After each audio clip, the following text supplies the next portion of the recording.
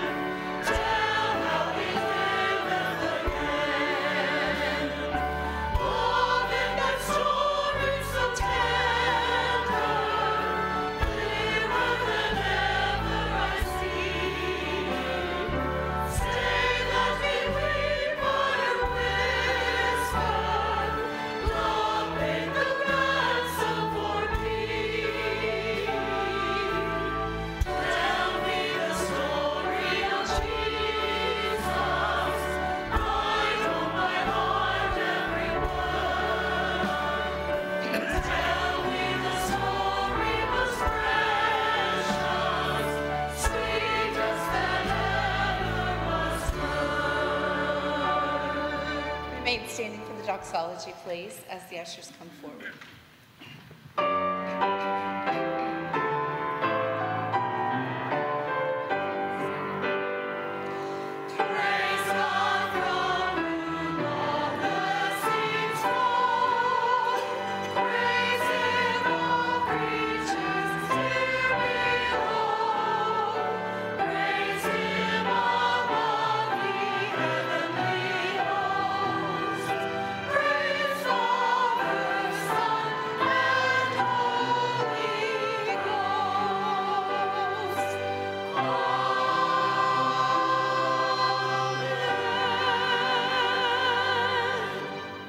You may be seated.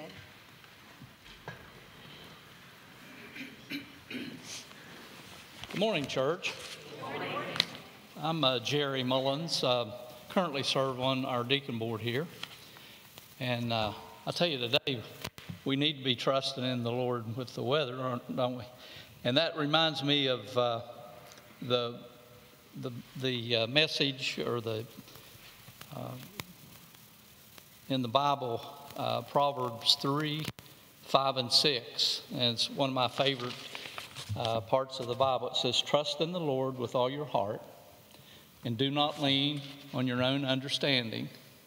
In all your ways acknowledge him and he will make your path straight. Let us pray for our tithes and offerings. Heavenly Father, we thank you, dear Lord, for this day and that we can come and worship you. And we know that everything we have belongs to you. And so we give back to you a portion that your word says that we need to do, and we do it joyfully. And so we ask that you bless the offering today. And in all ways, we acknowledge you as our Lord and Savior. We ask it all in Jesus' precious name. Amen.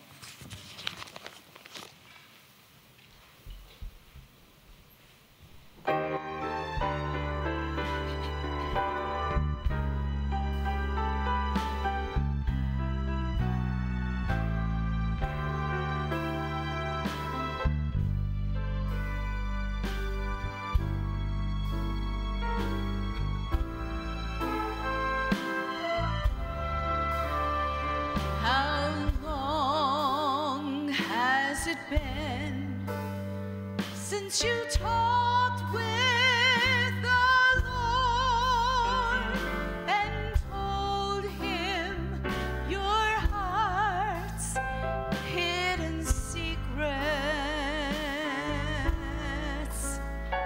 How long since you prayed? How long since you stayed on your knees till the light shone through? How long has it been since your mind felt at ease? How long since your heart knew no burden? Oh, can you call him your friend? How long has it been since you knew that he cared for you?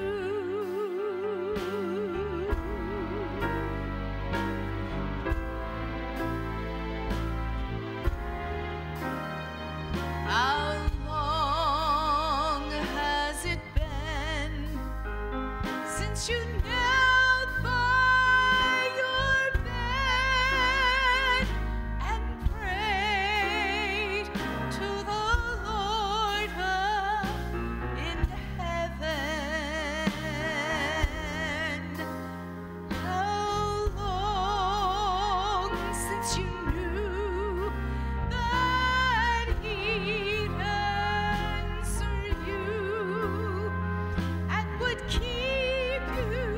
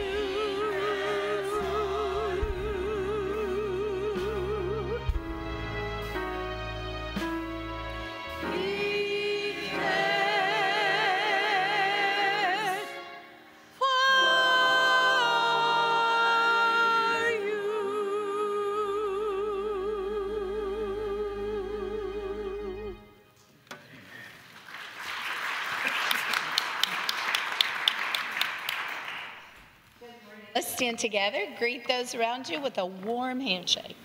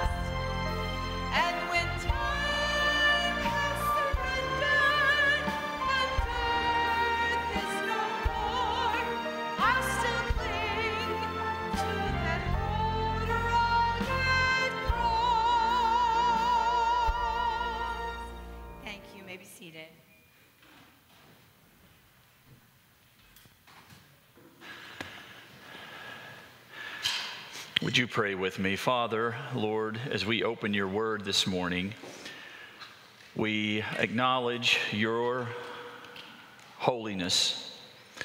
We acknowledge that you are above us in all things. We acknowledge that you are the uncomprehendable God. Father, we thank you for those attributes, and Lord, we confess to you that we are not those things. We confess to you that we are men and women with feet of clay, sold under sin, purchased again through the blood of Jesus Christ. And so, Lord, we are so thankful that your grace has reached down to us. Father, we pray and ask that you would guide us as we open your word today in a very important topic. And Father, that you would guide us in truth, that you would run ahead of us, that you would prepare our hearts for the seeds that you're about to plant with your word. And Lord, that you would watch over our church, guard us from the evil one. Help us, Lord, to glorify you and to stand before you one day hearing you say, "Well done, good and faithful servants." So Lord, we commit this time to you and ask your blessing upon it in Jesus' name. And all of God's people said, amen. Now, this morning we're going to be talking this morning and next week about church leadership models, biblical church leadership models. And I'm sure if you looked at your bulletin there and saw the note insert, I'm sure that most of you didn't get all excited about that topic this morning. In fact, probably some of you are thinking right now, if I slip out, I can maybe go home and catch an early movie or something. But a lot of times people do look at these subjects and say, you know, with all of the things that I have going on in my life right now, you're going to talk about church leadership for the next 2 weeks. Really, why are you going to do that? Or students many times look at something like this and they say, what does this even have to do with my life? Well, I want to show you this morning and next week that church leadership has everything to do with the things that are going on in your life right now and my life. In fact, some of us who are here today, we have been greatly encouraged over the years in our faith walk from pastors and church leaders who encouraged us.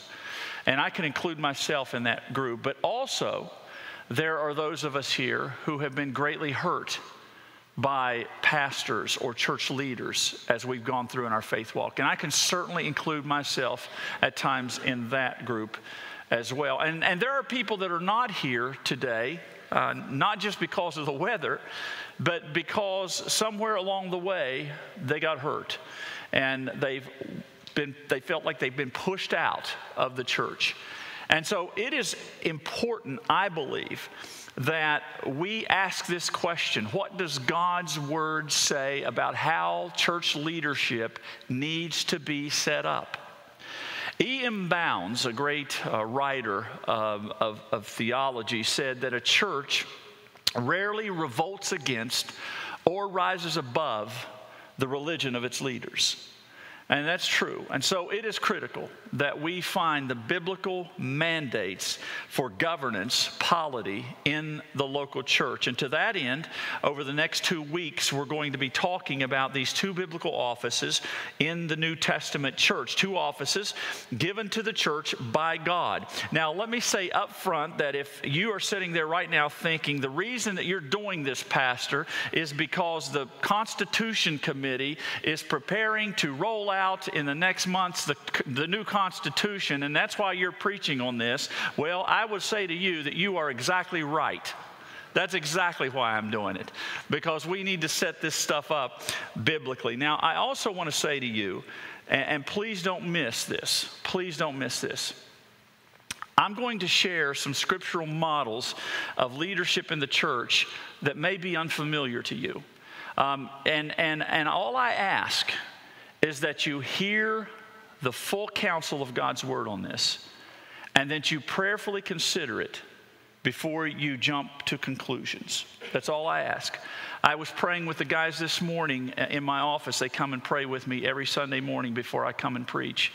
And I told them, I said, I'm a man. I'm a man with flesh. I'm a man with feet of clay. I live in the community with the people to whom I preach. And so there's always that battle for a pastor, because you understand traditions in churches. You understand what people are used to. And then you're confronted with God's word as a pastor. And there's that conflict that you have as a pastor, because you're a person who you don't want to upset people.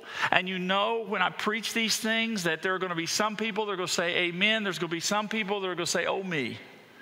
And when you're a pastor and you hear your name, you learn to either duck or pucker, one or the other. And this is one of those times where you're really conflicted. But you know what? At the end of the day, we as pastors, we will stand before God and give an account. And I think you guys know me well enough after 2 years, because I've kind of stiff-armed all this for 2 years, saying I need to let the people get to know me a little bit. And I pray that after 2 years, you know that I'm not going to present anything that is not supported by God's word. And so that is my prayer, that is my goal as we go forward in this, that you would understand that. As we begin this process, let me ask you a question. And the question is this: if the Bible were clear that we should develop a church leadership model a certain way, should we obey it? I'm asking you. Yes, I think we would agree. Now, let me ask you this. What if that model was different from our personal experience or tradition? Should we obey our tradition or that biblical model if the Bible mandates it? The biblical model, right? I think we would all say that we need to obey the biblical model. And here's why I think that's an important question, because Jesus encountered some religious folks who were more concerned about keeping their traditions alive than obeying God's word. In Matthew 15, 6 through 9, listen to what he said to them. So for the sake of your tradition, you have made void the word of God. You hypocrites! Well did Isaiah prophesy of you when he said, this people honors me with their lips, but their heart is far from me. In vain do they worship me, teaching as doctrines the commandments of men. So the process of allowing God's word to dictate our lives and our church and how we go forward is critically important. And also, many of you received, I think many of you received the schedule of the proposed Constitution. Did any of you get that yesterday, or some of you? Well, if you didn't, those schedules are available in the Welcome Center, and please pick one up today before you leave or when you come back to the church again. If you're watching online, we're unable to get here, please pick one of those up. They'll be available online as well. You can pick them up here in the Welcome Center. But please pick those up, because in that rollout schedule, we are asking all of our members to listen to these next two sermons, this one today and the one next Sunday, either in person, listen to it online, listen to it by request a CD. We'll get you a CD that you can listen to it. Ask for the transcript. We'll send you my notes, my transcript. Call the office, send us an email, send up smoke signals, whatever you have to do to hear these two messages. We want to encourage you to do that. And also, along with these two sermons, we have scheduled like a month of informational meetings in March so that you can submit and ask questions about the Constitution, things that you hear me preach on, things that you might have questions about, and you can ask and you can avail yourself to all of those things before voting on the proposed Constitution and bylaws, which will be made available in next month in February. They'll be made available so you can have them, and we'll pass them out to you, and you can read them and go through the whole thing. And then, Lord willing, after these messages and after an entire month of informational meetings and answering questions, then on Sunday evening, March the 29th, right now is the proposed date that we're going to be voting on the proposed Constitution and bylaws. And by the way, this process has been going on for nearly 6 years. This process of the Constitution started before I had even heard about First Baptist Church of Hurricane. And so this doesn't have anything to do with me specifically, or Pastor Lutz, or Pastor Ron, who was in the transition, or you, or the deacons, or the Constitution Committee. This is all of us saying, what does God's Word say that we need to do? And let's go forward in that. So, in short, January, this month, next 2 weeks, check out these biblical teachings on the New Testament leadership model. In February, get your copy of the proposed Constitution and bylaws. And in light of Scripture, consider it and pray about it. And then in March, ask or submit your questions only after listening to these two sermons. And then, and the reason we're asking you to do that is because otherwise you end up asking questions that have already been answered 2 or 3 times through teaching, and it's unfair to drag other people through that teaching again simply because you didn't take time to hear it. I say that in love. And so that's why we're asking you to avail that, and we will do all we can, whatever method you need. We will come over. I'll come over to your house and sit in your living room and re-preach the sermons to you again. How's that? How's that for accommodation? Now, none of you want that. So please pick up a copy of it. And then, Lord willing, Sunday evening, March the 31st, we will vote on it. And may God guide us to glorify Him as we do. So let's dive into this morning. I want to invite you to turn in your Bibles to 1 Timothy chapter 3. 1 Timothy chapter 3, where we see God define 2 primary groups of leadership in the church. And Paul is writing this letter to Timothy, who is pastoring a church in Ephesus, and he says this, 1 Timothy 3, verse 1, the saying is trustworthy. If anyone aspires to the office of overseer, there's the first one. We're going to talk more about that next week. He desires a noble task. Therefore, an overseer must be above reproach, the husband of one wife. What that means there is one scriptural wife at a time, no polygamy. We'll say more about that later. Sober-minded, self-controlled, respectable, hospitable, And here's an important one, able to teach, okay? So the overseer has to be able to teach. You're not going to see that when we get down to the deacon. Not a drunkard, not violent but gentle, not quarrelsome, not a lover of money. He must manage his own household well with all dignity, keeping his children submissive. For if someone does not know how to manage his own household, how will he care for the church, for God's church? He must not be a recent convert, or he may become puffed up with conceit and fall into the condemnation of the devil. Moreover, he must be well thought of by outsiders, so that he may not fall into disgrace, into the snare of the devil. Verse 8. Deacons likewise. So here's the second office. This is going to be our focus today. Deacons likewise must be dignified, not double-tongued, not addicted to much wine, not greedy for dishonest gain. They must hold the mystery of the faith with a clear conscience, and let them also be tested first, and let them serve as deacons, if they prove themselves blameless. Their wives likewise must be dignified, not slanderers, but sober-minded, faithful in all things. Now, we're going to stop here for just a moment, and I'm going to pull off and talk about this for just a moment, and this is important, so we're going to jump right into it, because right here he links very clearly the qualifications for serving with both men and women, not the qualifications of overseeing. The qualifications of serving he links here to men and women. All biblical scholars that I have read agree that the word used here for wives is also the word translated for women. This translation then would permit the interpretation that women can be in this serving capacity.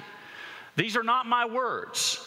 We are reading and studying God's word. And in fact, there was such a woman in the early church. For instance, in Romans chapter 16 and verse 1, there was a woman named Phoebe.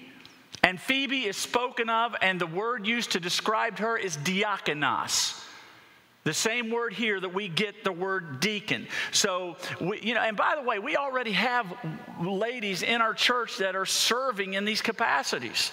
And praise the Lord for them. And they're taking care of certain things. So what we really have to do when we approach God's word, we need to approach God's word and allow it to shape our thinking or reshape our thinking in many ways, to look at it biblically.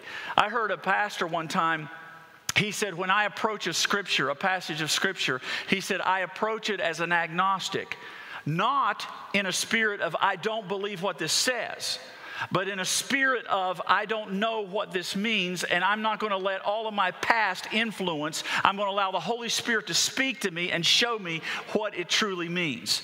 And let me tell you, I have been able to grow many times in that. And this isn't about, you guys know me.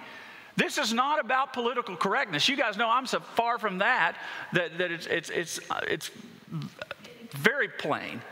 This is about God's word. This is about being faithful to it. And the prohibition of Scripture that make many of you raise your eyebrow perhaps when I say that women can serve in this capacity is the prohibition of oversight that we'll get into more next week, not the prohibition of service. Never is that office. The office of deacon is supposed to be an office of service, not oversight. And deacons are not to provide the only oversight, only the service. So what are you saying, Pastor? Well, some say that this passage of Scripture is only referring to deacons' wives. Others say it provides for women to serve in a capacity, what the Bible would refer to as a deaconess. And the clue is the type of service that they're giving. In Romans 16:2, where Paul's talking about Phoebe, here's what he says about her. He says, she has been a helper of many and myself also. So the passage of Scripture that we're in this morning, 1 Timothy 3, is that these women must be reverent, they must be dignified, they must be sober, they must not be slanderers, it says. Look again, spending their time gossiping about other people, passing on false and hateful reports designed to hurt other people. If that's you, you don't need to be serving in this office. They must be temperate and self-controlled. We'll say more about that later. So please, as I asked before, please hang with me on this. I know I gave you a dose of medicine right there. Smile at me at least. Help me here a little bit. All right, thank you. Number 12, or verse 12, look what it says. Continuing. Let deacons each be the husband of one wife. Again, one scriptural wife at a time, no polygamy. Managing their children and their households well. For those who serve well as deacons gain a good standing for themselves and also great confidence in the faith that is in Christ Jesus. I hope to come to you soon, but I am writing these things to you so that if I delay, you may know how one ought to behave in the household of God. Now, I want to stop there for just a minute and make a point, because he says in the household of God. These leadership systems that we are saying God established, he established for the church, inside the church. These are not outside the church. When we get into the oversight ministry next week, and we start talking about that specifically, and we see some prohibitions, those prohibitions do not hold water in a business outside of the church. He's talking about the church. He's not talking about outside the church. So I just want to put that in your mind so you can hold on to that for next week. He says, which is the church of the living God, a pillar and buttress of the truth. Great indeed, we confess, is the mystery of godliness. He, speaking of Christ, was manifested in the flesh, vindicated by the Spirit, seen by angels, proclaimed among the nations, believed on in the world, taken up in glory.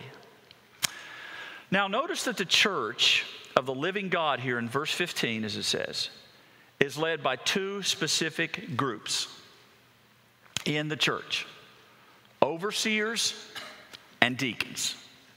Overseers and deacons. So what's the difference in the two?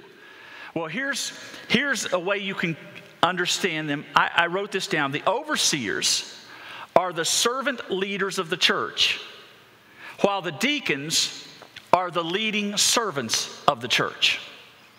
All right? The overseers are the servant leaders of the church. They are overseeing the church. They're giving leadership, vision, those type of things. They're praying and teaching. Remember, I said the deacons weren't called to teach the Word of God. They have to hold to the Word of God, but they're never asked to teach it. The overseers are asked to teach it. And the deacons are the leading servants of the church. Now, let me clarify something else here, very important, that you need to understand. The Bible provides for only two offices in the church: overseers and deacons. With the overseers, there are several names in the New Testament given to describe the same office. Let me give you those. One name is shepherds. They're called shepherds. That has to do with the oversight ministry of their office. They're also called elders. That has to do with the dignity of their office. They're also called pastors. That has to do with the interrelational aspect of their office. And this will make more sense even next week again. They're called bishops. That has to do with the teaching aspect of their office. But every one of those four titles are referring to the same office of the overseer. All five terms refer to the same office. And we'll teach more on shepherds and overseers next week, but we're focusing today on the second group, the deacons, who are the leading servants in the church. Now, I want you to notice today three things about the deacons and what the deacons are called to do scripturally. Number one, if you're writing these in your notes, and I hope you are, so you can refer back to them, deacons meet needs. Deacons meet needs. According to God's word, the deacon meets needs in the church. That's the primary meaning of the very word diakonos. It's a spiritual service aimed at meeting specific needs in the church. Now, I want you to turn with me to Acts chapter 6. Acts chapter 6. Turn there with me. And you say, why do you ask us to turn with you, Pastor? It's on the board. It'll be on the screen. Why do you? Because I hope that you will find it in your copy of God's Word. In case you have to go back and show somebody, you see it in God's Word. And so I love to hear the pages turn when you do that. Now, we see here a picture that illustrates the title of deacon, and it's a great word. In the original language of the New Testament, the word has three different forms: diakonos, diakonia, and diakoneo. And all three forms here are the same word. The word is actually used 100 times, more than 100 times in the New Testament, always referring to some area of serving. Acts chapter 6 uses the word to describe people who are leading the serving ministry in the church, and it's why we're using the term here that they are leading servants. Look at verse 1, Acts chapter 6, verse 1 and following. Now in these days, when the disciples were increasing in number, a complaint by the Hellenists arose against the Hebrews because their widows were being neglected in the daily distribution. And the 12 summoned the full number of the disciples and said, "It is not right that we should give up preaching the word of God to serve tables. Therefore, brothers, pick out from among you 7 men of good repute, full of the Spirit and of wisdom, whom we will appoint to this duty. But we will devote ourselves to prayer and to the ministry of the word." And that they said, please, and what they said pleased the whole gathering, and they chose Stephen, a man full of faith and of the Holy Spirit, and Philip, and Prochorus, and Nicanor, and Timon, and Parmenas, and Nicholas, a proselyte of Antioch. These they set before the apostles, and prayed and laid hands on them. And the word of God continued to increase, and the number of disciples multiplied greatly in Jerusalem, and a great many of the priests became obedient to the faith. Now, you see the end of the verse there in verse number 2. Look again, the end of verse number 2. It says that they serve tables. That word there, serving, is one of the 3 forms of the word for deacon. It's diakonos. And if you look it up, look it up in your Bible concordances. If you have a Bible concordance, I encourage you to go to that passage of Scripture, Acts 6, verse 2. Look it up in your Bible concordance, and you're going to see the word is diakonos. It's going to tell you what it is. It means to serve, not to oversee. Deacons are called to serve, not to oversee. And I'm saying that in a lot of traditional Baptist churches that I've been involved with throughout my ministry, we ask the deacons to do things that they're not called to do. Or our deacons feel the pressure to do that. And we exasperate the problem even more. I'll talk more about that in just a minute. I don't want to get ahead of myself here. But the picture of Acts 6 is basically 2 groups of leaders in the church. The first group is primarily responsible for oversight through prayer and the ministry of the word. And they were shepherding the flock. We are referring to them here as a council of shepherds. A council of shepherds. There was always more than one.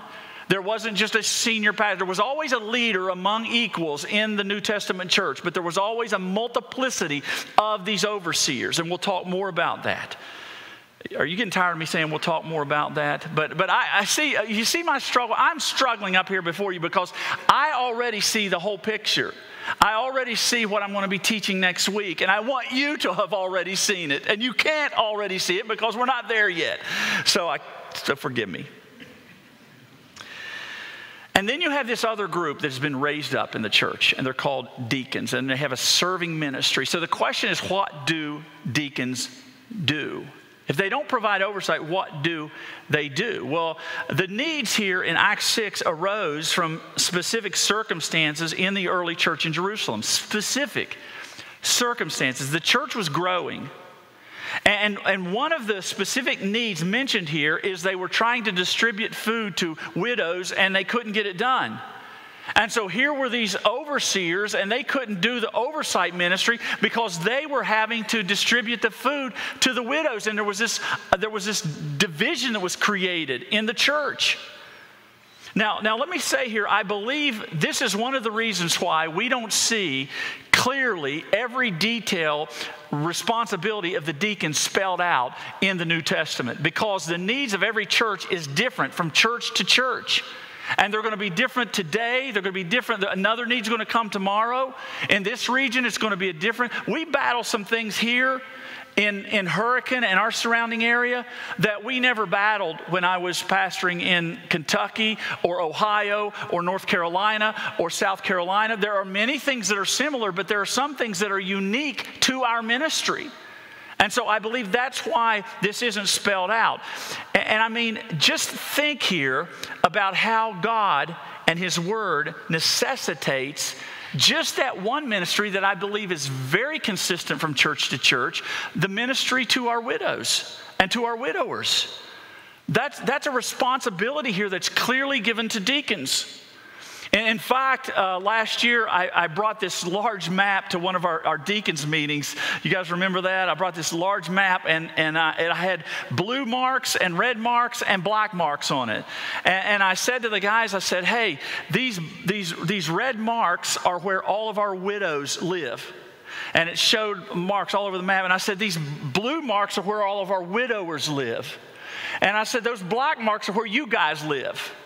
And we have to take care of all of these people. And let me tell you, that's already been done, and there are a lot of deacons that were taking on a lot of responsibility with this. And many of the deacons said, hey, it's so hard for us to do these service-type ministries because we have to take oversight in so many things. And they were saying, this is difficult because of that. And so we were all praising the Lord together that the Constitution that we are going to be proposing is going to write this to the point where they can focus on those ministries. And let me say, that, man, our deacons have taken that map, and Carl has given leadership to that, and they've taken their biblical challenge in Scripture, and they're forming a detailed ministry to our widows and to our widowers, and praise the Lord for those who serve this church in that capacity, in that office of a deacon. And I praise the Lord. I've been so blessed as a pastor throughout the years.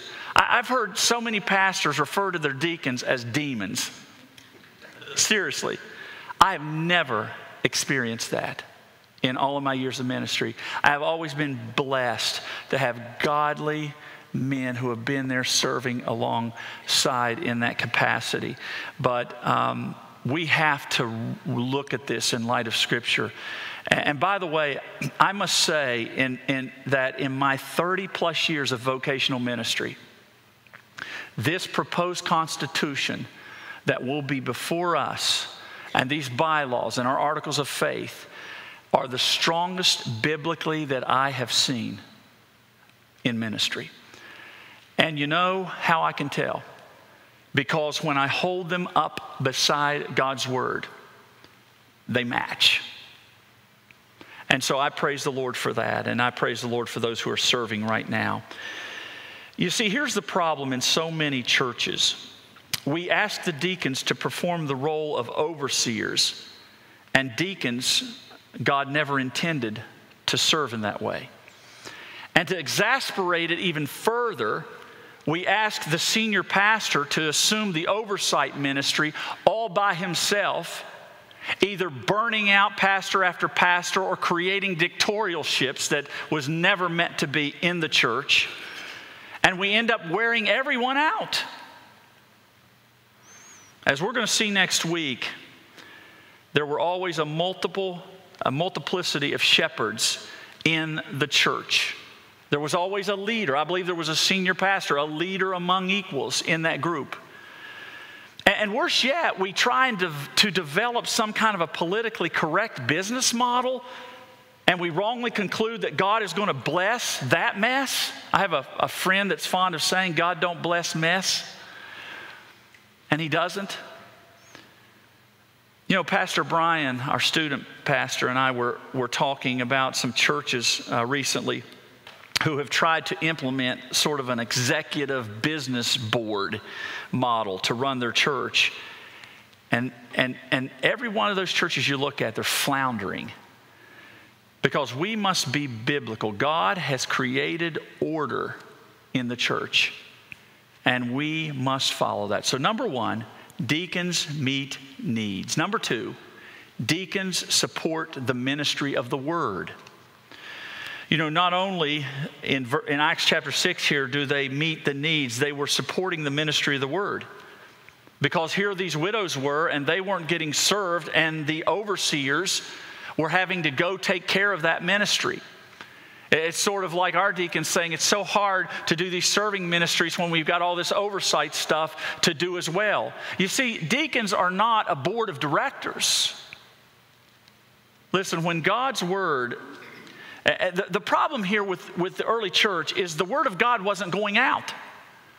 The Word of God and the oversight wasn't happening because of all of this other stuff that was going on. All of these other things that these overseers were having to deal with. And listen, when God's Word ceases to go out with power and accuracy, the church always suffers. That's a good place to amen right there. As a result, the mission of the church will always suffer in these cases. Listen, when God's Word doesn't go out, it's a problem. And that's why boards and committees and ministries and teams are critical in the local church. Everybody working together. My son had a high school basketball coach that would always break their huddle. You know how when teams have a timeout and then they get ready before they go out and they all go break and they usually say something like team or whatever. Well, when they would break their huddle, they would break their huddle with the word trust. They go, trust. And I asked him one day, I said, why that word? Why trust? You know, and he said to me, he explained to me that everyone on the team had to be confident that everybody else on the team was going to rotate to where they needed to be so that everybody else could be responsible for what they were called to do. He said, otherwise, people are out of place, people are out of position, and the opponent goes right through us. And I thought about that, and I thought, boy, that's just like the church, because I know so many senior pastors and deacon boards who have tried to be lone rangers, and we fail ourselves, and we fail the people that God has called us to lead. You know, one of the most important statements I believe that you will read in our proposed Constitution and bylaws, the first one I believe is that I'm a Congregationalist. I believe that the final court of appeals and that the authority of a local church belongs in its membership. I'm a Congregationalist in that way. So one of the statements in our Constitution says that the authority of the congregation is superior to the authority of all. The boards, the council of shepherds, the deacons, the committees, everybody, the membership has that authority. And praise the Lord, I think that's a healthy biblical model. But the other statement that I think is so important that you're going to read in there says the shepherds of the church, the council of shepherds, do not do the work of the boards and committees. Praise God. It's everybody trusting that everybody else is doing what they're supposed to do. The council of shepherds overseeing the church and the ministries fitting together. The board of deacons serving in that capacity that God has called them to serve in. So we see clearly how important both issues are to God. God wants the church to be fully devoted to His Word. And He wants the church to be fully devoted to taking care of the needs of the people that He connects to the church. So the church needs leaders who are devoted to both of these things. And this is a critical role that the deacons play in the church. Deacons serve the council of shepherds so the council of shepherds can oversee the church. And these deacons here, Stephen, if you look, some of the names there, Stephen and others, freed the apostles to devote themselves to prayer and the application of the Word of God. And this is huge. Because the deacons are not some second power group in the church. This is not a power board that's competing with the shepherds. No. The Acts 6 deacons are helping to make sure that the shepherds and pastors are leading as God designed for them to lead.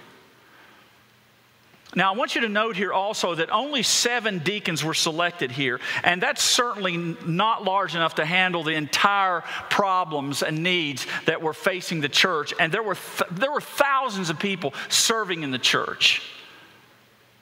So these deacons were organizing others to make the work go forward and make sure the work got done. And again, everybody in the church was intended to serve. These people were helping to lead all the others. That's why we call them the leading servants.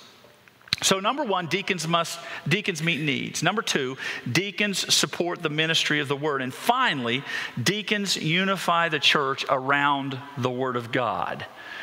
Look at Acts 6 again. Christians were beginning to complain here against each other.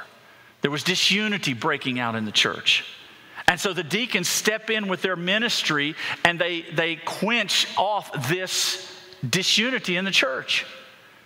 And this is where we square really the picture of Acts 6 with what we already read, with the qualifications of 1 Timothy 3 with regards to the deacons and their call and sort of their character. Here it is, a beloved picture of that deacons demonstrate Christ-like character with a servant's heart. Deacons demonstrate Christ-like character with a servant's heart. The church in Acts 6 was growing so fast, and the church needed leaders who could call everybody back to the mission of the church, and that would promote the unity of the church. Listen, deacons are not small-minded people engrossed in some power struggle, only caring about their own agendas and only lobbying about the ministries that are important to them. No. They are honorable, genuine, self-controlled, sacrificial givers. Look at the list again, who are devoted to God's word. They're not having to teach it, although deacons don't have to have the gift of teaching that the shepherds do. The deacon must be faithful, blameless, both personally and with their family. You know, perhaps the most noticeable distinction here between shepherds and deacons, if you look again back in our passage in 1 Timothy, is that deacons do not need to be able to teach. 1 Timothy chapter 3 and verse 2. They are called to hold to the faith, it says, with a clear conscience. But they are not called to teach that faith. 1 Timothy 3:9. Now that's an important point here. I mean, this means that deacons do not have to have the doctrinal role of oversight in the church that the shepherds have to have. You say, why is that important? Because according to that pattern established in Acts 6 with the apostles, the office of deacon is service-oriented. Deacons are servants who do whatever is needed to allow the shepherds, the overseers, to accomplish their God-given direction in leading the church. So since the role of deacon, listen to this, since the role of deacon is a service-focused ministry and not an oversight-focused ministry, I believe Scripture allows for women to serve in that in that service capacity in the church. And we referred to Phoebe a minute ago, the deaconess. Now you say, well, I need some more verses for that. Well, let's look at some more verses. 1 Timothy 3:11. But first, remember our initial question to this. Our initial question was, if the Bible is clear that we should develop a church structure in a certain way, should we obey it? And we all said what? Yes. And we said, what if it doesn't line with our personal experience or our tradition? What should we do? And we should follow God's word.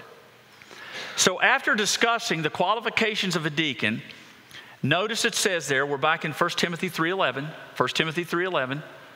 After discussing the qualifications of a deacon, it says, it uses the word likewise, also their wives. Now again, the word wives is also translated women, and we'll say more about that. Must be dignified, not slanderous, temperate, faithful in every aspect. So Paul is not exclusively here talking about specifically just the wives of the deacons. Instead, he's referring to any woman who is led in this servant-focused ministry of the church. You say, how so? Well, let me give you 4 proofs. Proof number 1. Paul's use here of the word likewise. Likewise is a conjunctive adverb. A conjunctive adverb, as many of you English folks know, they connect 2 thoughts together. And so he's using this conjunctive adverb and means to join 2 things together, because there are no qualifications given for wives of the shepherds when qualifying them. If it was important to give qualifications for the deacons' wives and not the shepherds' wives, why is that? Well, because the wives or the women he's referring to here with the deacons is a service-oriented position. Wives were not, or women were not called to be the elders or overseers or pastors of the church. And we'll talk again more about that next week. Number two, women can serve as a deaconess because there are no possessive pronouns connecting the women to the deacons in 1 Timothy 3:11. In versions that translate it, their wives, the word "their" is supplied by the translator. It's not in the majority text. A third reason women can serve as deaconesses when you have the polity right and if you have a council of shepherds. Women can serve as deaconesses because in Romans 12:1, Paul talks about the deaconess named Phoebe, a woman who serves as a deaconess and is called a diakonos.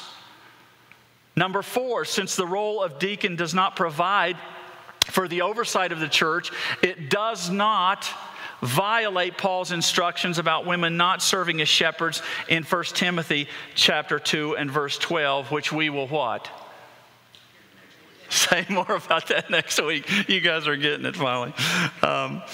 So I truly believe that Scripture is referring here to ladies who were serving in this capacity. And I believe Scripture bears out that deacons, both the men and the women serving the church in this official servants of the church as a ministry in a growing church, that they are recognized in Scripture to support the ministry of the oversight of the shepherds to the congregation. They are the leading servants in the church. You know, again, this is God's word that drives us. It's not our traditions. It's not even our personal preferences. One of the main things I hope is clear in this whole series is that God defines and designs the church. And when He does, we have to live and operate according to His design, not our preferences. And our goal is to align as much as possible with the Bible and what it says. Here's a good gauge for you. I wrote down this. Where God's word speaks, have conviction. Where God's word is silent, have grace. But in all things, have love. Can we say that together? I think that's important. Where God's word speaks, have conviction.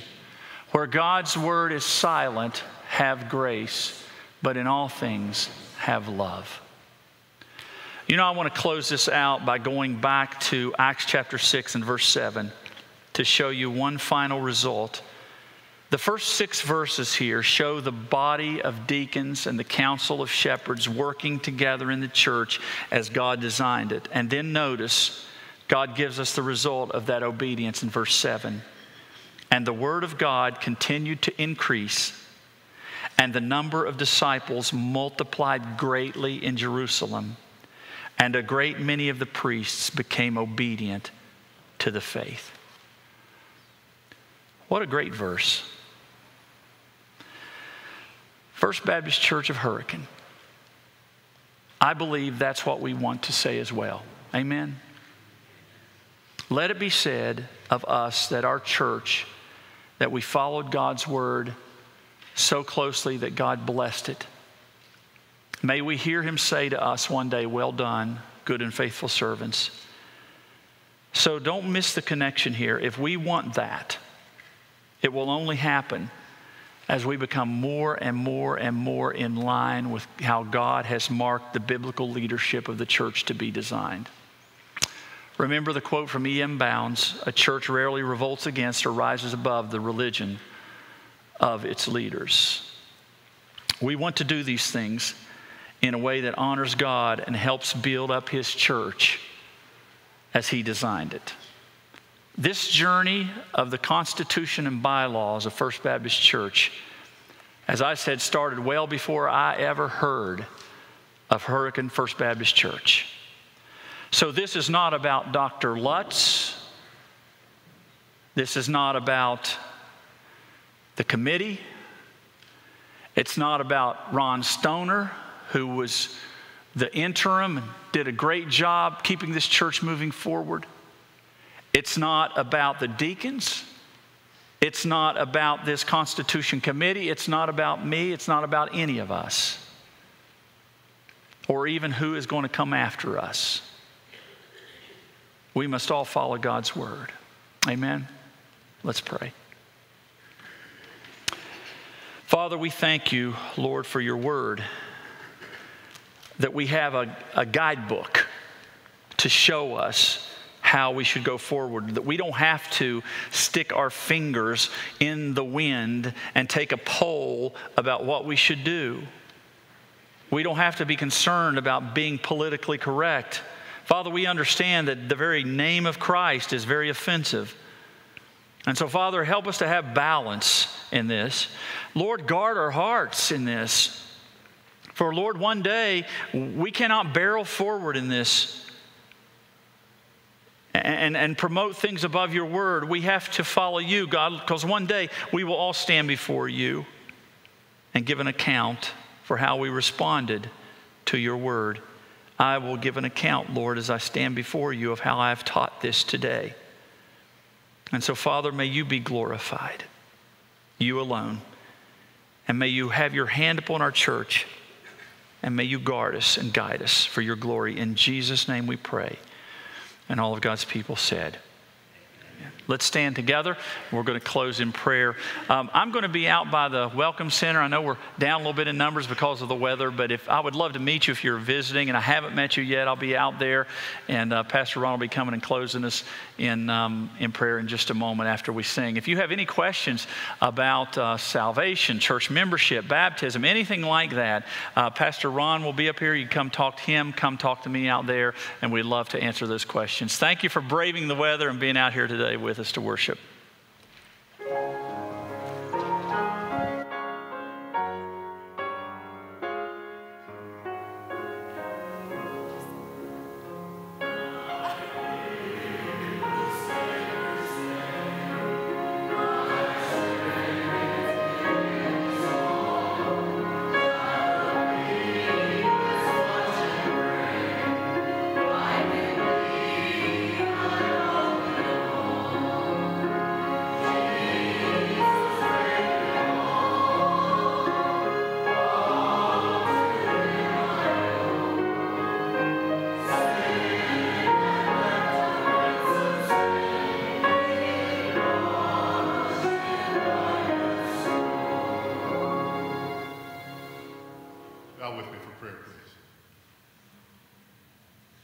Father, we need the leadership of our pastor. We need the leadership of your Holy Spirit through him and to us. We need to be sensitive as you guide, and we pray that you will bring this church to the strongest, healthiest constitution, bylaws, articles of faith that can lay a foundation for a future that will end, as the word said, with many coming to Christ and growing in Christ and impacting the world to the glory of our living God. Guide us now, we pray, through Jesus.